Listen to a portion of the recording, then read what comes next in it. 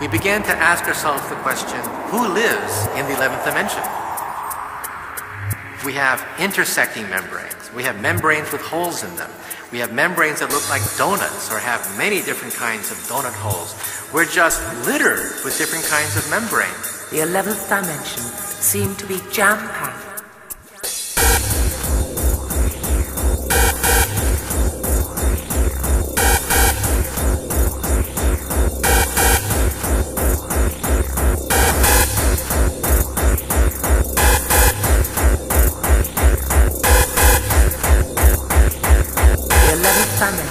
Seemed to be jam-packed.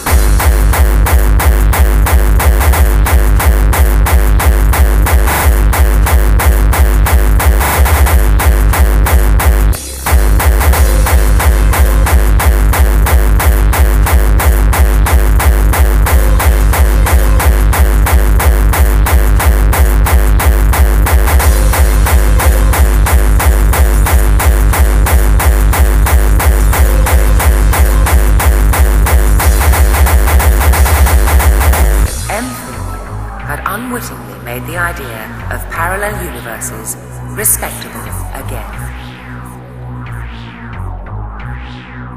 In another universe, the proton may be unstable, in which case atoms would dissolve and DNA cannot form, and therefore there's no intelligent life in these universes.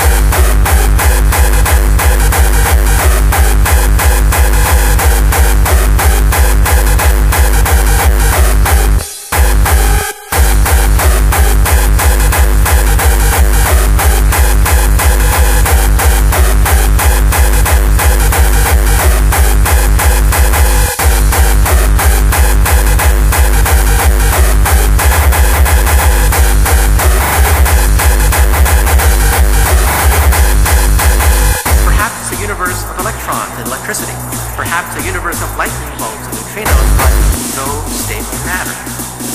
The other universes are parallel to ours.